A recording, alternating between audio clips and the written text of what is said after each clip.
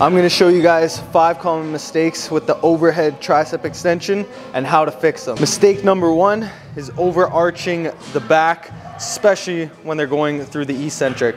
Make sure you have a neutral spine and then extend. Mistake number 2 is finishing the movement before you get into full elbow flexion. Make sure you bring your wrists back down to your scapula so you can get that full elbow flexion rather than stopping right here and then going into the movement. So you should be coming down here and then extending. Mistake number 3 is letting your elbows drift forward through the eccentric. So they come forward like this, or you let them drift outwards.